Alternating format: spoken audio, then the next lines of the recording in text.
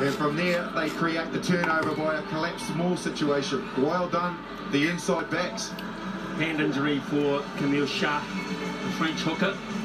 But the pace of the game is going to be interesting tonight. We're reaching, or coming up to the half-hour mark. Remember, quite a few of these All Black players have not had a lot of rugby during the week. In fact, both hookers getting treatment as well, with Cody Taylor getting some eye treatment. So the pace of the game will be interesting, and just to see, particularly after half-time when the benches come into play. Quote from Sam Kane during the week: "I'll run and bust my lungs until I got nothing left."